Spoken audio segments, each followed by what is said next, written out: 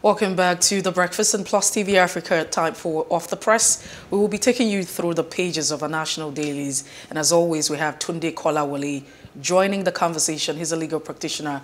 Good morning, Tunde Kolawole. It's good to have you join us this morning. Good morning for having me.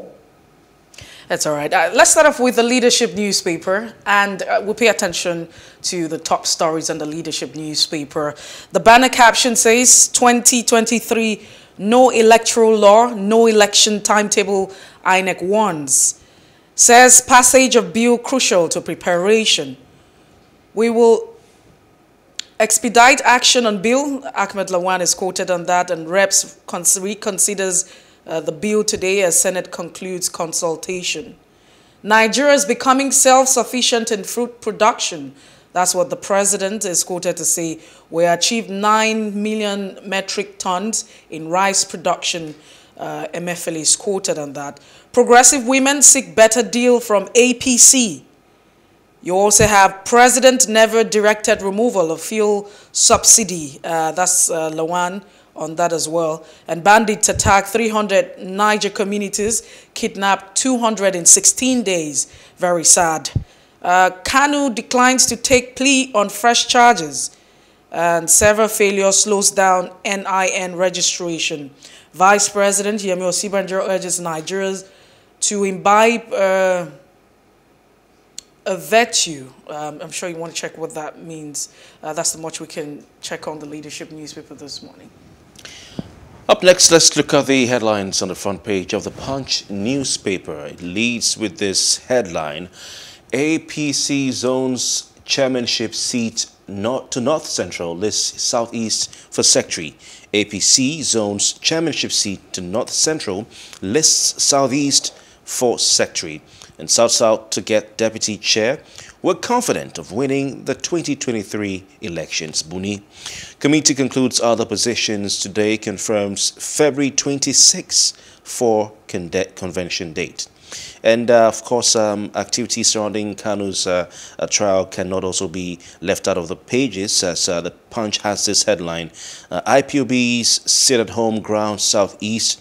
Kanu's trial holds today.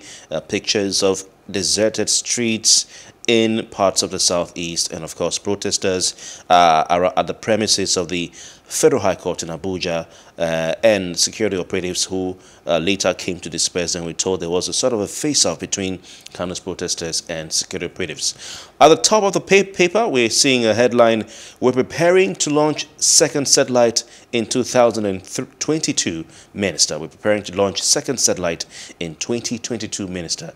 Interesting times, and let's see what will happen to those satellites, if it'll be a bit different from the previous satellites. Labor lists conditions for fuel subsidy removal, says $9.5 billion wasted on refineries. Labor lists conditions for fuel subsidy removal, says $9.5 billion wasted on fuel on refineries. Picture of Ayuba Waba, the chairman of the NLC there.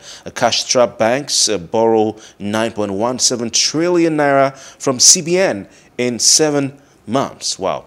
Another one: will forward amended Electoral Act bill to Buhari this week. Lawan will forward amended Electoral Act bill to Buhari this week. Lawan, that's the Senate president.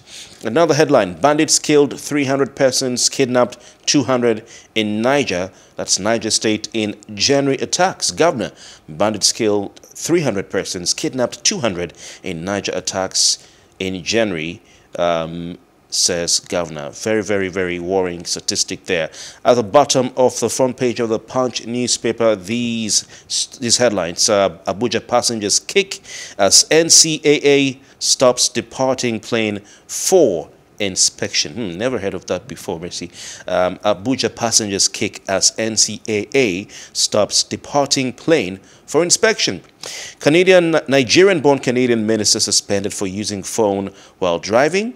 FRSC blames speeding as 12 killed in Ondo highway crashes. NSCDC nabs 4 headsmen robbing travelers on Kwara Highway. Presidency: wealthiest aspirant will fail, or Shibajo best in APC, says ex-governor Aliu. And finally, no capital vote for NIPOST in 28 years. That's coming from the Postmaster General. All right, away from the Punch, let's check out the Nation newspaper this morning. And the bold caption says, how governors forward plot to curtail APC convention. New leaders to be elected February the 26th. Buhari supporters seal date. And that's what you have there.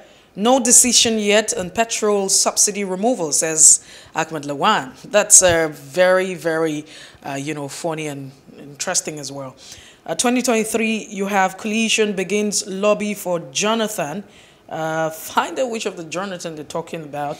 You have stock investors for terrorist link screening and fresh treason charges for forced shift of Nnamdi Kanu's trial. And just before we move away from the Nation newspaper this morning, Nigeria on food sufficiency path, says the president, as one trunk of rice production has been made. President to get reworked electoral bill this week. Lawan raises hope. Senate and House begin work. All right, that's it on the Nation newspaper this morning. All right, time to delve into the details and, of course, analysis with Mr. Tunde Kolawole, who is a legal practitioner. But before we do that, yes, okay, yeah, he's a legal practitioner, of course. Let's start things off with a story from the APC, and of course, Messi, as you rightly said, on the front page of the Nation newspaper, some attention, major attention being given to that story. Ms. Kolawole, what are your thoughts on this? Finally, the All Progressives Congress has a date, and of course, has finally also zoned the seats, different offices in the 8th executive to the different geopolitical zones of the country. We're hearing North Central will take the chairmanship. Your thoughts on this? Well, thank God that the APC has finally been able to settle their rancors and arrive at a date in which their convention will be held. In Bergoglio, that has stalled the convention, and to the best of my mind, would have been a thing of worry for most Nigerians. Because this is the ruling party, the party that is in power, we all expect them to be better organized than they have demonstrated. Furthermore, don't forget, we have been practicing this democracy since 1999. That is more than 20 years ago.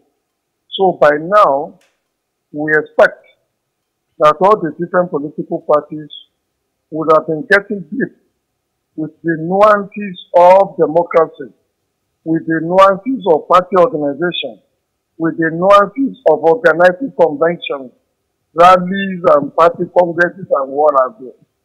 But that has not been our case. For the APC, it's even more worrisome in the sense that part of the ladder they used to climb into power is the absence of organization in the party that was before them. That is the PDP that was in power before them. But they are demonstrating that they are worse organized than even the PDP as a political party. But just like I said, thank God is coming. But the question the average Nigerian will be asking themselves is, if the party itself is not organized, then how would they be able to govern, rule Nigeria, organize Nigeria in a diligent, in a most cohesive, in a most predictable manner? Because if you as a party is not organized, chances are that you will not be able to govern in a very diligent manner. So it's sad that it took them this long, but it's never too late. Thank God they get their act right and then organize a convention that will be satisfactory to the rank and file and all members of that party and for the good governance of Nigeria.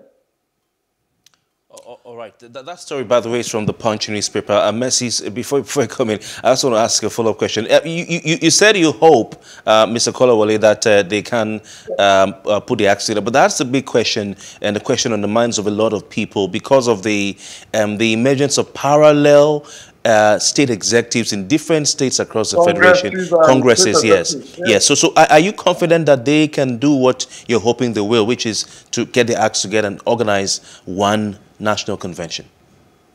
I doubt it, but I don't want to be seen as a pessimist. The reason being that you and I know the origin of the APC is an amalgam of different political parties. But it seems that they have not been able to kind of collapse the different political parties that form the APC into one. They have been finding it difficult to unite and to come out with one single political party with a single ideology, single orientation, and a common goal. But in almost all the different states of the federation, Osun, for example, Imo, for example, Lagos, for example, all the different parallel congresses and conventions, they have not been able to resolve those issues. But it's not impossible that with the intervention of Mr. President and the Vice President, and when they also see that there are lack of organization or disorganization, the other political parties, especially the PDP, might take advantage and then roll back to power. This might be the reason why I am optimistic that they might still be able to cobble together a similar kind of alliance that would at least allow them to be able to participate in the 2023 election. Because our allies are incorrigible people, they know what is at stake, and know that if they don't get the act right, and they lose political power at the center and in the state, that might be Armageddon for them. Okay. It will be difficult for them to come back to power in a very, very long time to come. All right, Tunde Kolawole, let's also shift our attention and look at the Leadership newspaper this morning, where the electoral umpire is saying there will be no timetable if there's no electoral law. Where does this leave us as a country? Honestly speaking, the INEC people have been economical with the truth with regards to that pronouncement. The truth of the matter is, and the position of the law is, the 2011 Electoral Act can still be used to conduct the next election if no new Electoral Act is passed. Because the 2011 Electoral Act has not been abrogated, and there is no lacuna in law. The Electoral Act that they want to pass into law now is merely to close the loopholes or some of the deficiencies that they have seen in the 2011 Electoral Act. I suspect that they also want to raise the electoral process to a higher level so that they will be seen to be upping the act. But to say that because 2003 Electoral Act is not passing to law, there will never be an election, there will never be a timetable, I don't agree with that. What INEC requires to do is to amend its own internal rules and regulations for the conduct of the election in the light of the 2011 Electoral Act, if no new Electoral Act is passed into law. But with that as it may, it is better for us to have a new Electoral Act. You and I saw all sorts of deficiencies in the Electoral Act of 2011 that led to a plethora of court cases, a lot of rancor, which we are yet to recover from. The better they pass the new Electoral Act into law, and the quicker that Mr. President signs this into law, the better for us as a nation. The contentious issues are about 2 or 3. Transmission of results, through electronic means, and then the use of direct primary for the selection of the flag bearers of the different political parties. I think there was also one other item that Mr. President disagreed with. You can amend the areas the president has disagreed with. You can even expunge them totally from the proposed electoral bill or electoral law, and then pass it to Mr. President to sign. But that will not speak well for us as a nation, because we are in the 21st century, and every nation of the world always find ways and means to improve on the electoral process. So why would Nigeria stagnate? And take, for example, the transmission of the election results through electronic means that Mr. President is complaining about is not a new thing in Nigeria. The 1999 election was that brought Abiola, that Abiola was said to have won, was transmitted largely through electronic means. And it is also not true that in some local governments of Nigeria, there are no frequencies to transmit elections results electronically. You can use Suraya. You can ask the army to make their facilities available for you. Furthermore, the police also have communication facilities. They don't use the ordinary facilities that you and I use. And there are other mechanisms, ways and means that some of these results can be transmitted. So, but we don't know why Mr. President is opposed to the transmission of the election results to electronic means. For the selection of the flag bearers of the different political parties, I agree with Mr. President that it is not good for us to dictate to the different political parties how they select their different flag bearers, whether through consensus, whether through direct primaries, or whether through the delegate system. That is their internal affair. The people in the National Assembly merely went to pass that into law as a means of caging the godfathers, the people who dictate, those who carry the flag of the respective political parties. Instead of using the electoral to fight the godfathers and to ensure that they report to the National Assembly without any impediment, they should go into their respective political parties and fight the godfathers. After all, the rank and file, the ordinary members of the different political parties are more than the godfathers. Okay. They can ensure that the whims and caprices of the godfather does not always carry the day, does not determine who gets the flag to run elections or to stand for elections in the different political parties. Okay. That aspect of the Electoral Act, in my humble opinion, was made kind of an enlightened self-interest, or even if you like, describe it as an unenlightened self-interest. They did it for their own personal interest, not because they want a better democracy or a better method of running or selecting the flag bearers of the respective political parties. Okay. Okay, Mr. Kolawole, interesting analysis I'll take from you, and of course we'll have in-depth a look at this later on in the program. But I want to take you back to the front page of the Punch newspaper, where of course Nnamdi Kanu returned to court, reappeared before my Lord the Honorable Justice Binta Nyako yesterday with an increased count, now 15 count charge instead of 7 previously, bordering on treasonable felony and terrorism. We hear that the sit-at-home order by groups supportive of Kanu in protest at his arrest and detention grounded activities, halted activities in parts of the southeastern area of Nigeria. We see pictures of deserted streets on the front page of national dailies. What do you make of this whole sit-at-home and of the whole process, especially the sudden amendment to the charges the man is facing?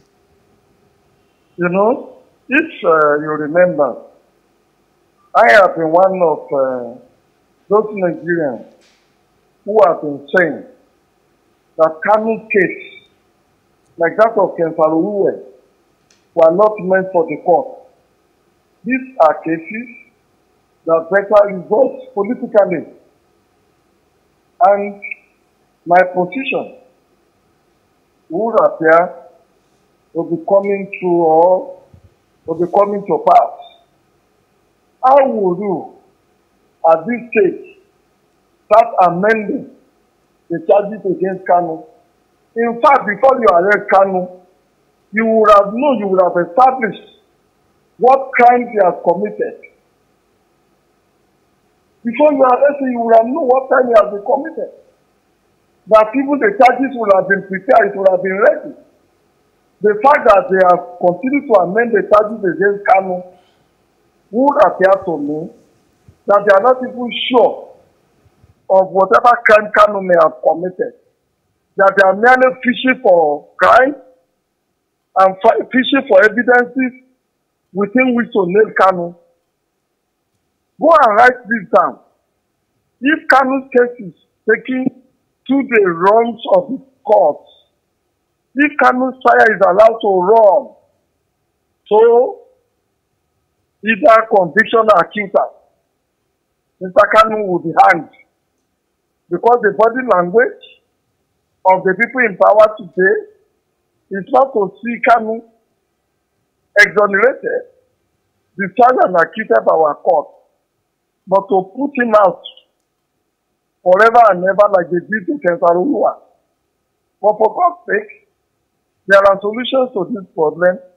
If millions of people in a particular section of the country are saying this is what they want, for God's sake, the owners' lives or not, so listen to them. Okay. And find political solutions to their problem. Yeah, Mr. Kolawole, sorry to interrupt you, sir. Is the conduct of a referendum. Okay, Mr. Kolawole. Yeah, Mr. Kolawole, sorry to interrupt you. Whilst we wouldn't want to look at the issues, before the court for which he's being tried, but I would like to take you to the statement of the lead counsel for the federal government, the prosecution team. He said that everything that is being done has been done in accordance with the administration of criminal justice procedures, and that this was not unknown to law to come up with amended charges 24 hours or barely 24 hours to the court date. That is not true. Let me give you one example. Do you know the canon of the law is that you are not supposed to arrest a suspect.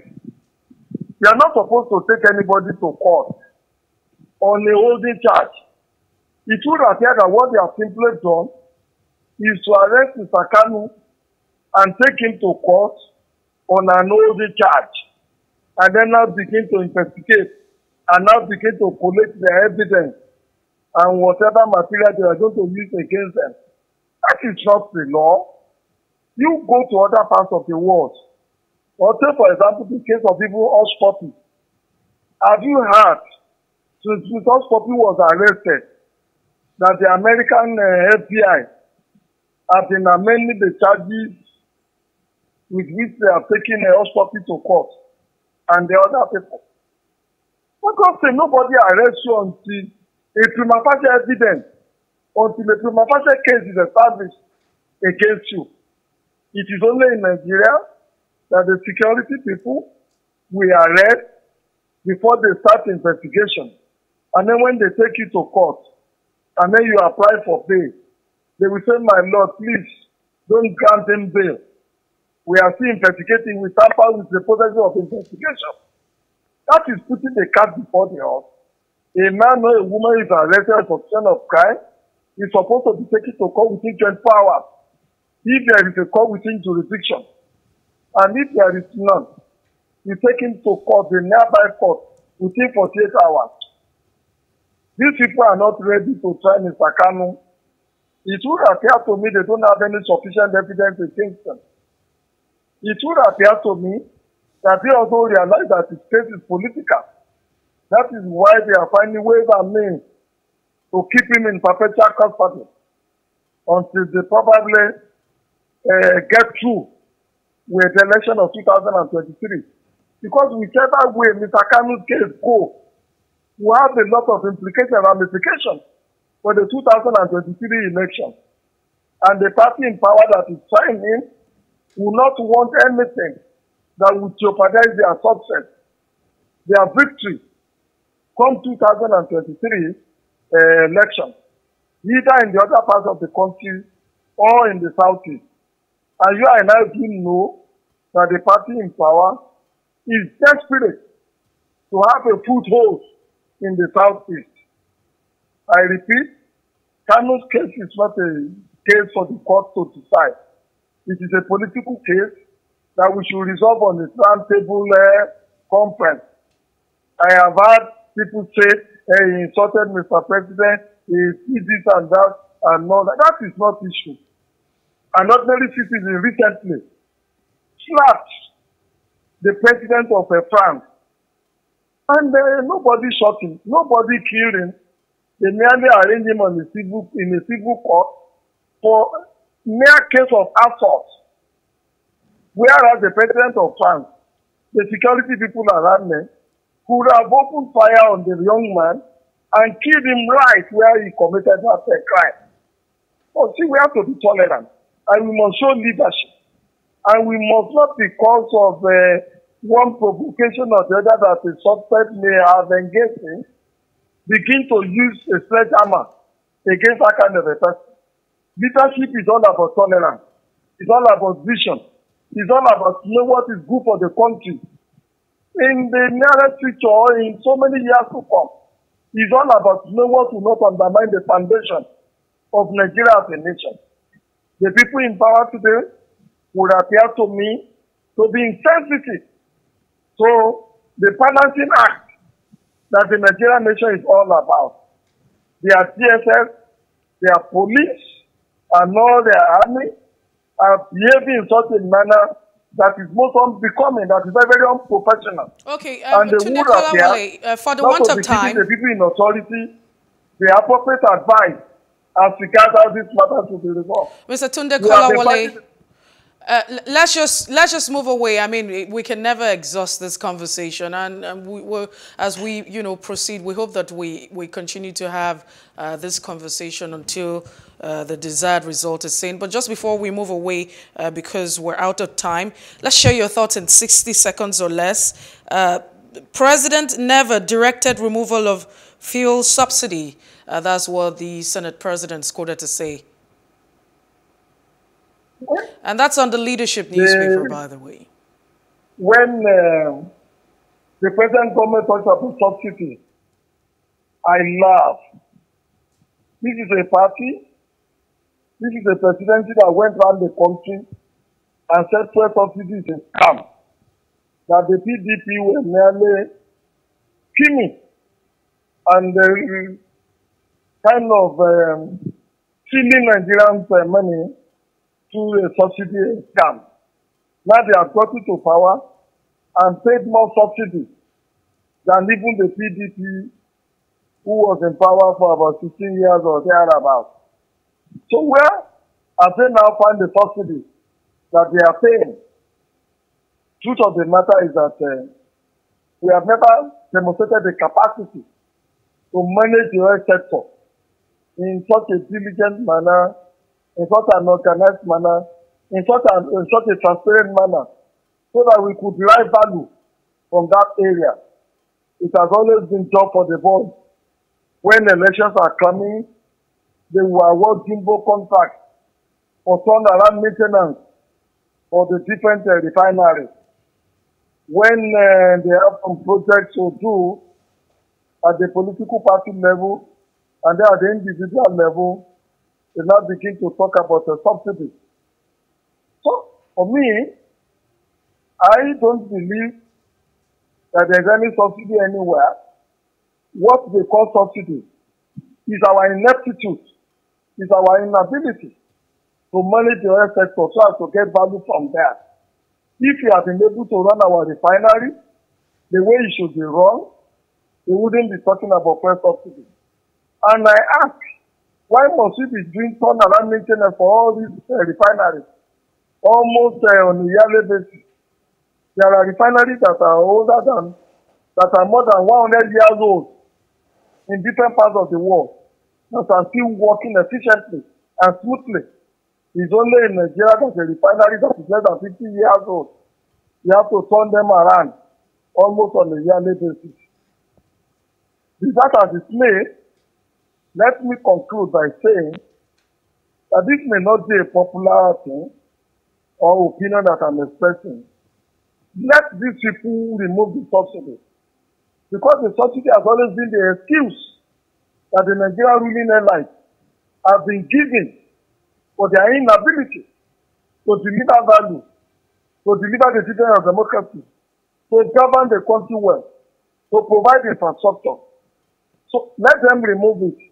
If they remove it, let us see what new lies they will now begin to tell for their inability to run the country the way it should be run. We all know that corruption is at the bottom of all these crises, but they say it is a subsidy. So let's give them that benefit of doubt. Let them remove the subsidy and let us see what new lies they'll be putting on our table. All right, Tunde Kolawole, we have to end the conversation also at this point. I'm so sorry. Security. We have to let you go now, Tunde Kolawole. Thank you so much. We're really out of time, but it's always great to speak with you, and we look forward to having you on the show next week. Thank you so much for being part of the show. All right. Well, that's the size of the newspaper review. We will definitely return at this point in time. Let's tell you what happened today in history. And when we come back, we'll head straight to our first major conversation.